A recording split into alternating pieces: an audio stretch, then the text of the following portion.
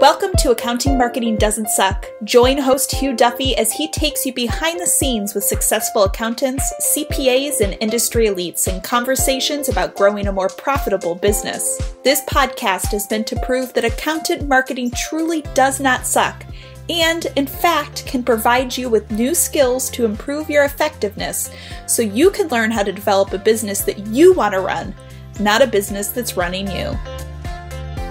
Welcome to the Accounting Marketing Doesn't Suck podcast. This podcast is brought to you by Build Your Firm, an accounting marketing firm that started back in 2003 that helps accountants work smarter, not harder. I'm your host, Hugh Duffy, co-founder of Build Your Firm, and on today's show, we'll be talking to Eric Majchrzak, Chief Strategy Officer for BeachFleischman, which is a top 200 CPA firm in the United States. I would like to share some insights on Eric before launching into the podcast. Eric has been the Chief Marketing Officer with BeachFleischman for 6 years and was recently promoted to Chief Strategy Officer. He's been in that position for 6 months. Prior to his role at BeachFleischman, he was Director of Marketing for Freed Maxick in Western New York for 9 years, which is a top 100 firm. Eric has been selected to the Association of Accounting Marketing's Hall of Fame in 2018. He's been recognized as a Marketer of the Year in 2015 by Inside Public Accounting and recognized as one of the top 100 most influential people in the accounting industry by Accounting Today. With that not so brief introduction, it is my pleasure to introduce Eric Majchrzak. Welcome, Eric. Hey, Hugh. Thanks for extending the invite. I appreciate it. I'm happy to be talking with you. And I love the name of the podcast, and it affirms what I've been saying for years, that accounting marketing definitely does not suck, and it's truly a dynamic profession offering a ton of opportunity for marketers. So thanks for highlighting this. Yeah, no, I'm looking forward to it and learning more about your background. And thanks for the shout out on the title as well. In your words, Eric, can you paint a picture for our listeners about what you're trying to accomplish at BeachFleischman? Sure. What are we not trying to accomplish, right? I mean, everything that you read about in trade journals and on the blogs really is the same thing here. It's impacting our firm here. Everything from innovation to succession to relevance. So we're continuing to advance our journey on becoming a purpose-led organization. And that purpose really informs the decisions we make. So it's crystal clear to all who work with us as to the why we do what we do. And, I guess the upside of running a firm that way is that it gives our staff a sense of belonging, and it affirms that their contributions matter. And so I believe that if firms don't have a purpose, then they're doing nothing more than selling time and grinding out long hours, which is not what we're here to do. I think long term, some of the things that we're working on, and I think a lot of firms are working on, is transformation. In our case, we want to be a top 100 firm. And so a lot of that is going to mean that we're going to have to disrupt ourselves, essentially, in order to do that. So some of the things we're looking at would be like diversifying our product and service offerings. We're actually doing something major here, which is changing our business model away from hourly billing, which I know you've had some guests on your show that have maybe talked about that. Redesigning our service model so that we can offer integrated solutions. And that's a really complex thing, because then you have to start looking at how you incentivize staff and how we're structured internally and how we define and measure success. And then other things. So we're primarily an Arizona firm with 2 offices, but we need to expand our footprint in order to scale our growth. So some of the things we're looking at are, how are we going to attract and onboard clients all over the U.S. or internationally? So a lot of it's related to our service model and technology, especially cloud technology. So we're working on a lot of that. And then I would say lastly, we want to prepare ourselves for disruption, or continue to prepare ourselves for disruption. So, we want to get a handle on some of the things that are impacting the industry, and also some of the things that you've been talking about, with, artificial intelligence and automation and those types of things. Eric, can you go into a little bit more detail about what you mean by purpose-led firm? Sure. We're actually modeling, I guess, this approach based on Simon Sinek's Start With Why. And he makes the claim that the most successful companies really lead with their purpose as to why they do what they do. So that's what we're trying to do. And that's really a big differentiator. We don't go to market and say, oh, we're the biggest firm or we've got the most depth. We actually lead by talking about what we're here to do. And in our case, it's about the power of collaboration and what it can accomplish. So, and like I said earlier, it gives people a sense of belonging, gives them a higher purpose, if you will. It also acts as a filter if for us, not only for hiring the right types of people, but also onboarding the types of clients and the right clients that do believe in that and want to work with us in that way, collaboratively. So that's what we mean by that. And what's towards the top of the list in terms of expanding your footprint? Interesting idea. I know a lot of big firms think about it. A lot of small firms don't. So explain that.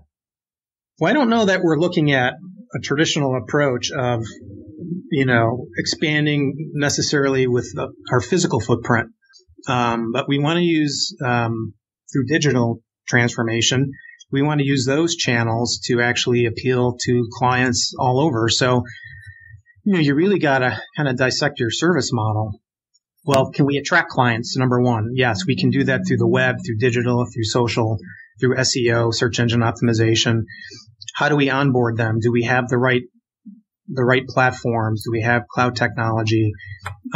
We want to essentially be able to accomplish everything we do in the physical realm, in the digital space. So we really want to create a scenario where there's no gap between, the BeachFleischman experience in person where our offices are, and then the BeachFleischman experience online. We want to be able to offer the same promise and serve clients and offer solutions remotely, really. So that's what we're talking about there. Gotcha. That's great. And how has the firm evolved over the last 6 to 7 years? Wow. Gosh, there's been so much change, right? It's all over the place. I think number one, maybe culturally, I think we've done a good job setting the expectation that change is good and change is necessary. Although that's not to say that it's been easy. It's definitely hard, but we know how crucial it is to our long-term success. We have started our journey on moving away from the billable hour into, and that's really focused on time-based inputs, and we're focused more on results right now, and pricing work in advance. I think that's critical, especially in an era now where the work that we're doing is taking less and less time every year because of disruptive technology. So if you're on a time-based model, you're going to do the work a lot quicker. And if you're charging by the hour, you've got to figure out another model, essentially. Yep. And then also just some of the other things that you read about. I mean, we've gone through a significant effort on our succession plan. And I would say over the last 6 years, we've had succession at every level of our firm, from CEO to president to all of our department heads, industry group heads, as well as internal operations. So, with that big change comes an influx of new ideas. So that's another big change that we've seen. 6 or 7 years ago, we were just breaking into the Phoenix market with just a couple employees, and we now have an office out there that's thriving. I think we have upward towards of maybe 40 team members. And on the marketing side, we transformed our model from traditional selling and traditional marketing that firms have done for decades to, all things digital. So our website is the hub of everything we do. Our mobile, our social efforts are really starting to pay dividends for the firm in terms of how we go to market, how we attract clients, how we generate leads, and how we generate revenue. I would say the last thing that we're working on now is just really diversifying our firm and to get into other areas that are not accounting, things like HR and technology and marketing and some other industry-specific consulting. So a lot going on. And how big is your marketing team? So I'm the marketing partner, and then I have a team of 5. And so we have a marketing manager who runs the day-to-day of the department. We have a dedicated web developer. So he builds and manages and maintains all of our digital assets. We have a graphic designer on staff, and we have a part-time marketing coordinator who just started, I want to say 6 months ago. And then we have an affiliate company called Pinnacle Plan Design, where we have a full-time marketer / practice development person. And then we also have a whole extended team of consultants and independent contractors that we've used, whether it be writers or other agencies and things like that. And we actually have, Michelle Golden, who is one of your past guests, is somebody who's worked with us in the past and will continue to work with. So, they're part of our team, and we're not afraid to work with the best and bring the best into the firm to take us to the next level. Well, that's great. And what are some of the marketing trends that you're trying to capitalize on for 2019? Wow. Some of the things that we're looking at now is a lot of other firms are working on this too, but those client experience initiatives, client loyalty and satisfaction. So we're going to be really digging into that for 2019, starting to measure it.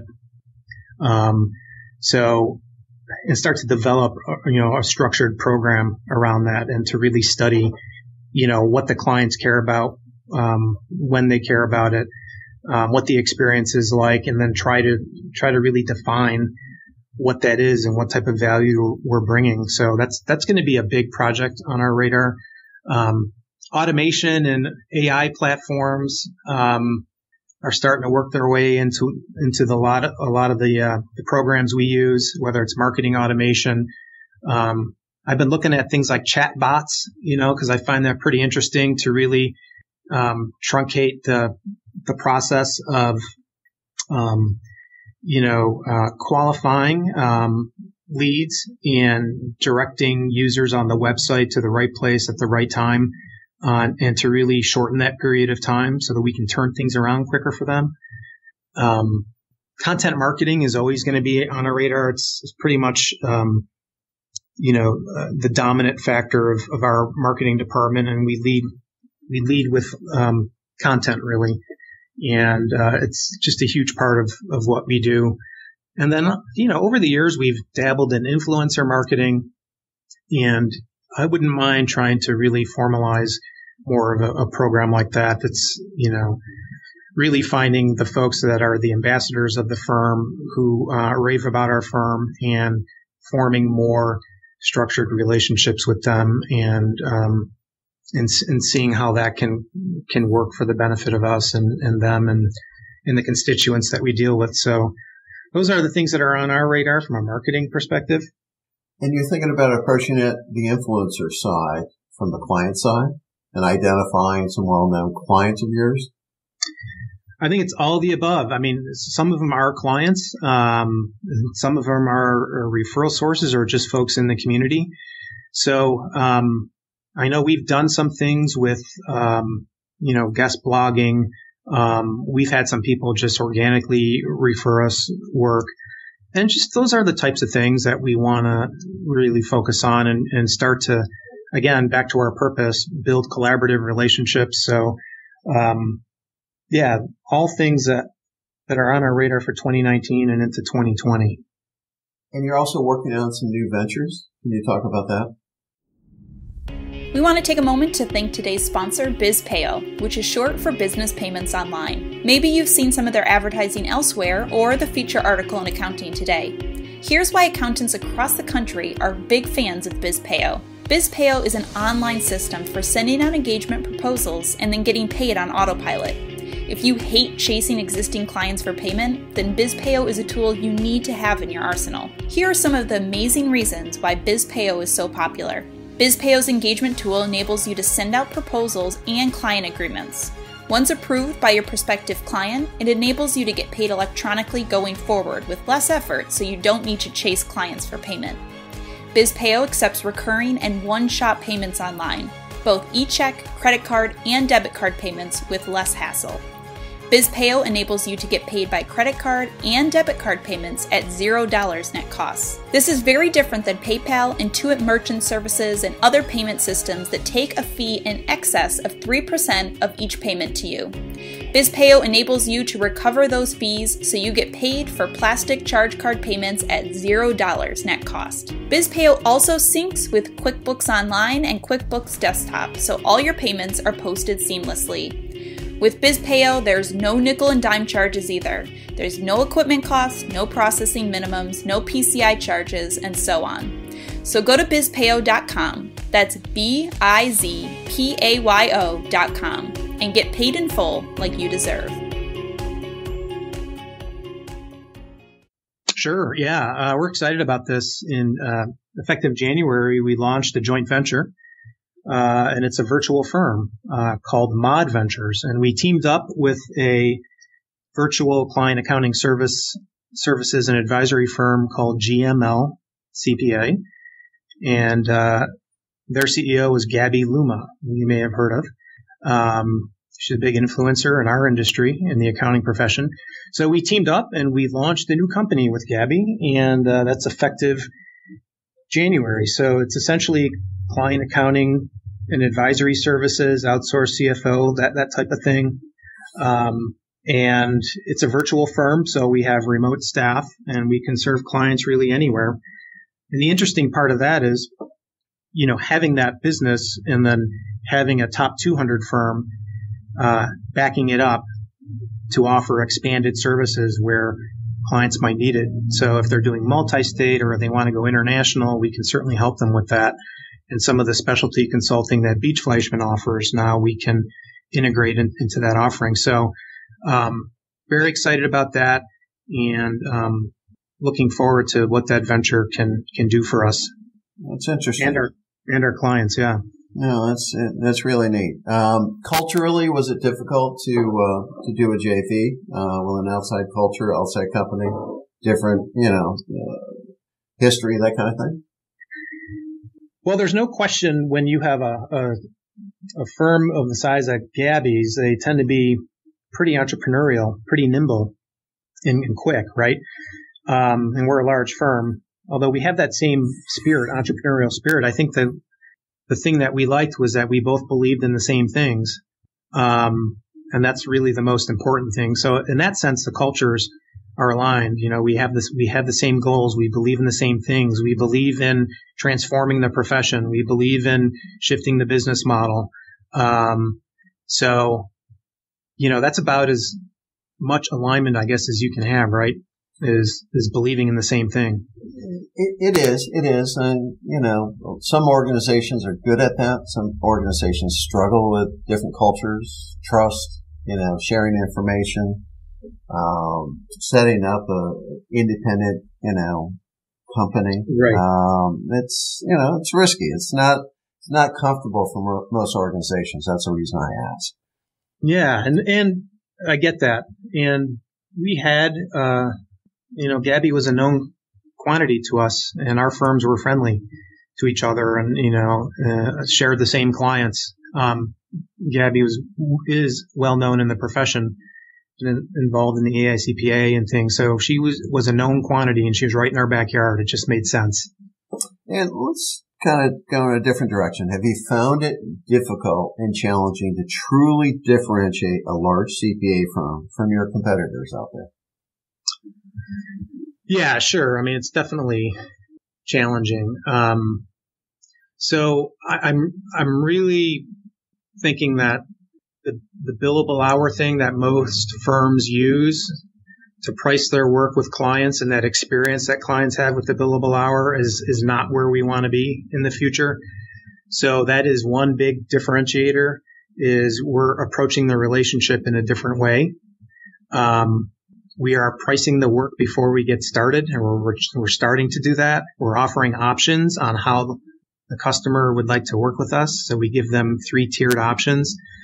And we haven't adopted it fully. I mean, we're still at the beginning of the process, but that's something that's really going to reform everything and how we go to market, how we recognize success, the types of metrics that we have. So, that's a big thing. And I think it's going to benefit, obviously, the customer, who's going to get a whole different type of experience that way. And I would say the other thing is that we just launched a new brand a couple months ago, and our brand is really about our purpose.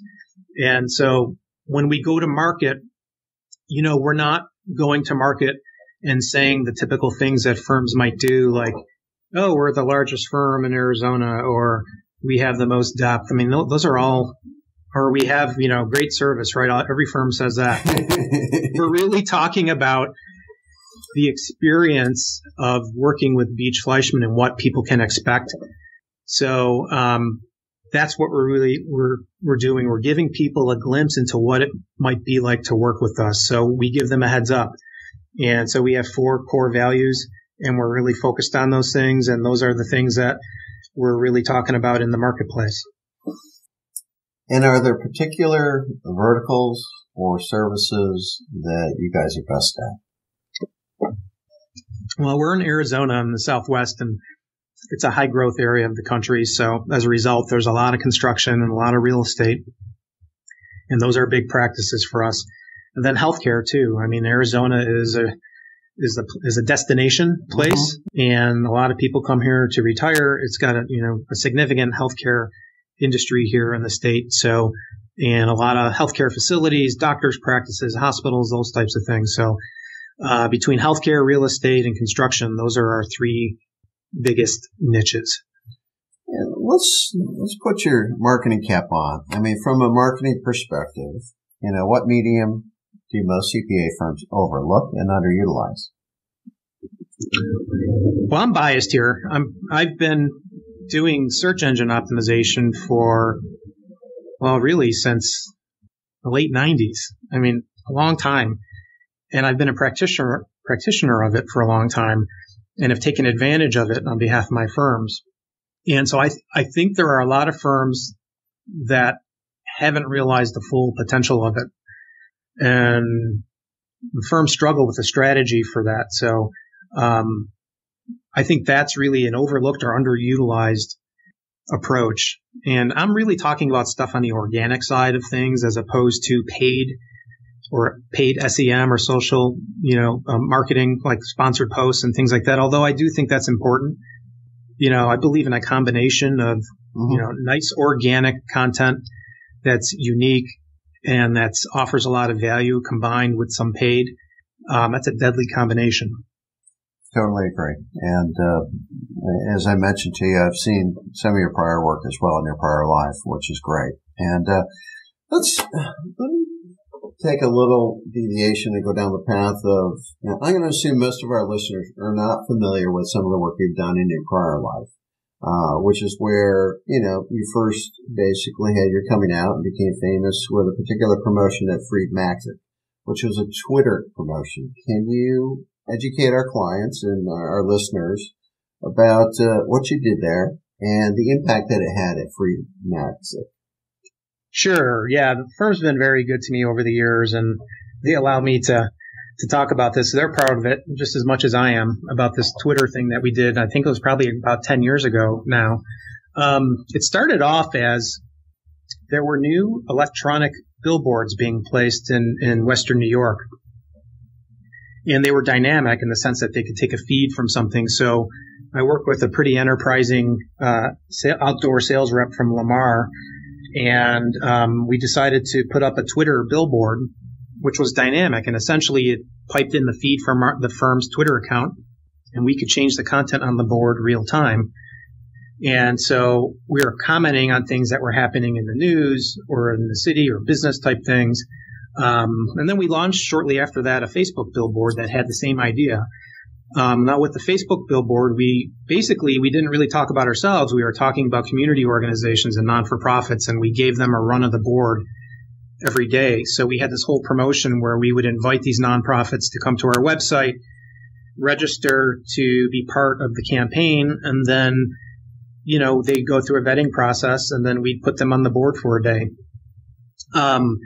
So I want to say a year or so after that, we entered and were accepted into a beta program at Twitter itself this is when they were developing their promoted products platform, so promoted tweets. And this is before they had an advertising platform. They brought in a group of companies to help them test it and to work with their product engineers and product managers and give them feedback. So we got accepted into the program, and Fried Maxik was one of just a couple hundred companies in the world that were testing this platform. And in that group were Fortune 500 companies, the big companies, the credit card companies. And I remember, I think MGM was in there, and there were some other just well-known brands that were there. And then there was this small accounting firm in Buffalo that was in it. But the reason why that thing was really interesting is we got to give them feedback on the features of the program and what we liked and what we didn't like. And, so some of the suggestions we made are now part of the platform today, which was really interesting. And then we went on, using those promoted tweets, we went on to sponsor a presidential primary debate. And this was back in 2011 when the primaries were happening. And interesting, Hugh, because we had prepped for the debate, and we had all sorts of goodies for folks to download from Twitter. So as there was essentially a hashtag for the debate, and I think it was on CNN, and we were sponsoring that hashtag. And as the candidates were debating, we were putting certain white papers into the hashtag that people could download. So we had the tax plans of the candidates. We had overviews of legislation and things like that. And the amount of, conversions we were getting several hundred downloads a minute of these things that were on our website. Anyway, we grew our followers from 1,200 to, I think it might have been 23,000 in the span of 6 months. And the account became verified. And it was just a really good way to take a local firm and make a national brand out of it. And I think that's what we did. And can you share some of the results or the impact it had for Fried Maxik from a business perspective? From a business perspective, we got a lot of earned media value out of it, hundreds and hundreds of thousands of dollars. Mashable, I think, talked about what we were doing with Twitter. Success Magazine picked up an item. Certainly all the accounting trades were talking about it, and there's a value to that stuff. It's essentially exposure that we couldn't afford to buy otherwise. We got a lot of entrepreneurial type business owners that became clients of the firm. So there were several $100,000 worth of new engagements and that as a result of that campaign. And it just got us on the radar of companies that normally maybe wouldn't have taken a look at us. It's a great story. Let's make another little tangent. Outside of the CPA firms that you've been part of, which we've gone into, what CPA firms have done a top-notch job in your opinion? Well, there's a lot of great ones out there. I would say in general, I'll start off by saying that any firm that's not afraid to question the norm or the sacred cows and the old way of thinking. So certainly a lot of those entrepreneurial client accounting and advisory services firms, those CAS firms that are doing it a different way, really appeal to me, including our own Mod Ventures. As far as the larger firms, probably a lot of the ones that I've worked with for the past 15 years in the Leading Edge Alliance that I've gotten to know those firms and those folks over the years. I have a whole bunch of them that I really admire. Firms like Clark Nuber, I love how they have really personalized their marketing by focusing on their people. BPM out of, I think, San Francisco. I've really admired their international capabilities. It's just so deep, and they do much more than that. There's a firm called Kiter out of Virginia that has a very strong culture. Anders in Missouri, they really have their act together, and they are superb marketing practitioners. Then there's some of the larger firms like LBMC in Tennessee. I mean, they've scaled so fast over the years, and they have such diverse offerings. You know, they're really incredible firm. Markham competes very well in the major markets with a lot of those large national firms, and they're very strong with technology. There's other firms, PKF Texas. You know, they've always had this commitment to excellence that I've really admired. And then there's a bunch of firms that are outside of the LEA. Keiko Isom, they're innovators with their business and pricing model. And also what I like about them is they really only commit to a few industry sectors, 2 or 3. And they don't try to be everything to everybody. Horn out of Mississippi. I mean, they really inspire their people. They got a very progressive managing partner in Joey Havens, who's worked hard to transform that firm. And then the one I find the most interesting is Armanino out of California. They're really a technology firm masquerading as a CPA firm. So they're really heavy in technology. And then firms like Raymond Group, very forward thinking, have really focused on the customer experience, and I admire that as well. That's fabulous. Eric, I'd really like to thank you for opening, sharing your story. Your journey has been amazing. There are many more chapters to be written. You're still young. I'm sure you're going to have some great new ideas. Hopefully it'll be with your new venture. In closing, I'd like to thank Build Your Firm for creating and sponsoring the Accounting Marketing Doesn't Suck podcast, and Liz Gold with Rhino Girl Media for encouraging us to produce this podcast. And I'd like to wish you goodbye. Thanks.